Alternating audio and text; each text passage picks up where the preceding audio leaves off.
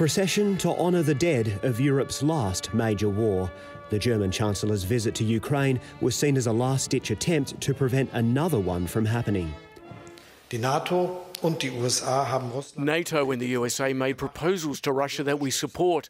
We now expect a reaction and answer from Russia.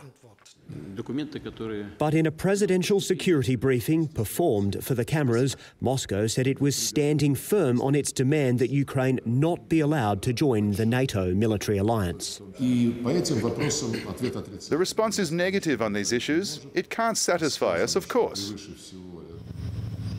The Kremlin does appear ready to engage with the US and its allies on other issues, like limits on NATO missile deployments and military drills in the region. Diplomacy, it seems, is not dead yet. Foreign Minister Lavrov said that he still thinks there's oxygen here for diplomacy.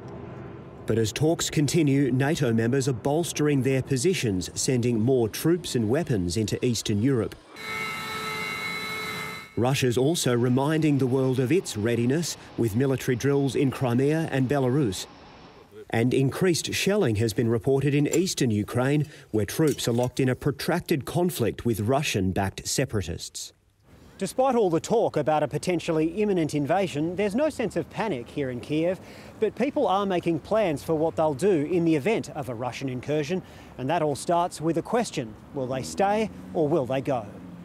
23-year-old lawyer Denis Hatsenyuk says he won't be going anywhere. He's just taken a first aid course so he can help out if there's an attack. We feel prepared, we feel confident, mostly, and I think that we will resist. In the worst-case scenario, my family has a summer house away from Kyiv. We have potatoes and canned food, so I think everything will be all right. Do you feel that you are under threat at the moment? No, not right now. I feel quite calm. People here are trying to get on with life despite the ever-present threat of war. Nick Dole, ABC News, Kyiv. And Nick Dole joins us now from Kyiv. Nick, Ukraine's president has declared that tomorrow is going to be a day of unity in Ukraine. What's behind that?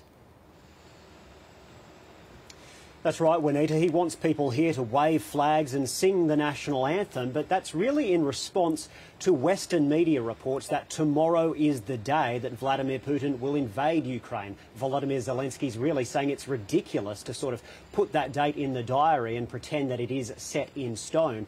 Those reports are coming from Western intelligence sources, and they are being released quite deliberately. We are seeing now this very clear strategy from the US and its allies of deliberately telegraphing some of Vladimir Putin's potential plans in the hope that might make it harder for him to actually follow through. I think that strategy does have its limits though, Juanita. There's probably only so many times people can hear about a potentially imminent invasion before they do start doubting what they're hearing.